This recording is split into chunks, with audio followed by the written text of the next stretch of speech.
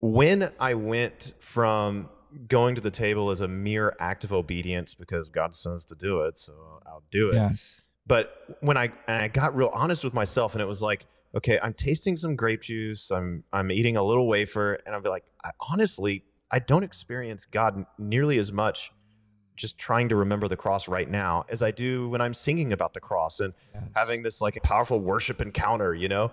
And it wasn't until my view shifted on communion and believing in a real presence of Christ. And I believe it's by the Holy Spirit, real presence. But when the table became maybe my favorite thing, I love it so much. It's like I'm participating in this messianic banquet. Jesus goes from the cross to not just risen Savior, but actually hosting me at a table. Like, Yeah. wait, you're hosting me? What is this? But when you actually come in faith, it makes such a difference.